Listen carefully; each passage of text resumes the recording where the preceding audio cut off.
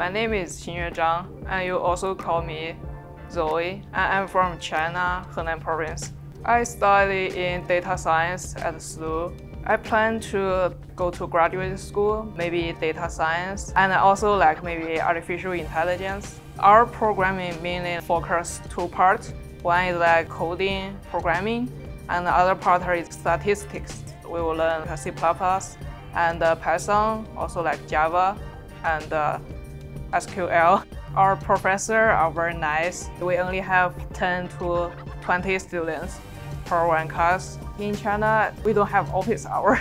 In America, you can go to talk with professor. If you are an international student, we have language center also into programming. You don't need to worry about your English skill. SLU is a very great school.